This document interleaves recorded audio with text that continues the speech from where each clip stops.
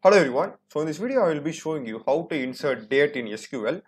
So here I'm having my MySQL workbench and let's get started. So first let's create a table, okay? So it's going to be create table ETT by table and let us have two columns, okay? So first one, let's say R number is way of int type, and let's say date of join something, and it's going to be of type date, okay? That's it. So we are just going to have two columns over here.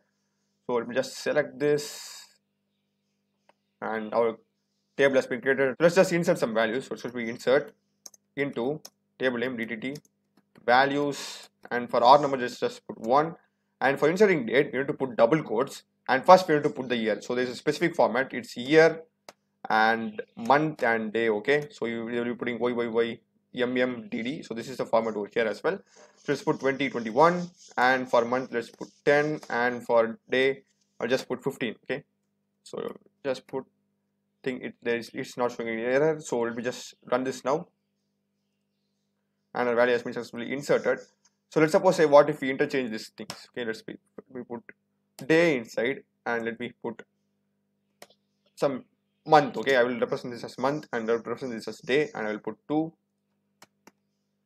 So if I just write now, so I will be getting an error. So this is because the default format as I told you earlier is year, month and day. So month range should be between 1 and 12, so that's why it's showing an error for 15.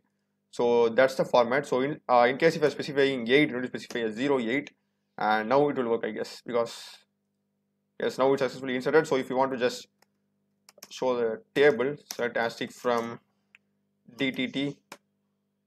So our data has been inserted. So the only thing you need to keep in mind is that the format, it's year, month and day. So that's it for this video, and mine's a program channel. I've done many other videos in SQL as well as SQL interview questions, C, C++, Java, Python, as well as 3D animation in Blender. So do check out the rest of my channel, subscribe and support me. Thanks for watching.